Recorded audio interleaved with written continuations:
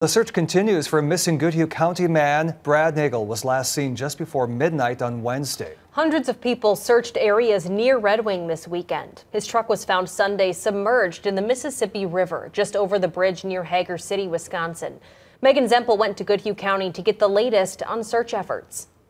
Goodhue County Sheriff Marty Kelly says this search is different for him. Brad was a classmate of mine, so it's fairly personal to me. It's been nearly a week, and 57-year-old Brad Nagel of Hay Creek Township is still missing. He was last seen around 11:45 on November 15th.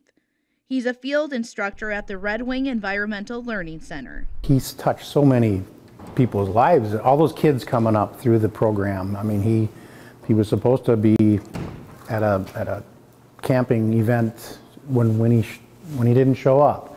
So we're very concerned.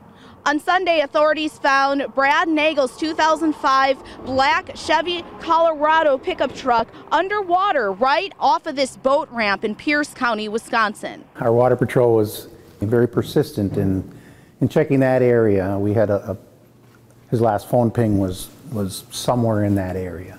We did some sonar on the sonar on the boats and located the truck after 2 days of searching.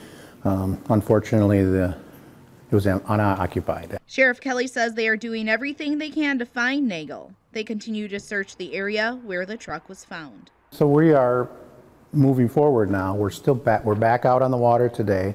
We have drones in the air along the river, and volunteers are out on the water with boats today too.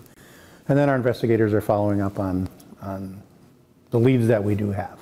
In Hager City, Wisconsin, Megan Zempel, KTTC News. You're asked to contact Goodhue County Sheriff's Office if you have information on this case. The number is on your screen, along with a photo of Nagel. Authorities describe him as 5'7" with brown hair and brown eyes.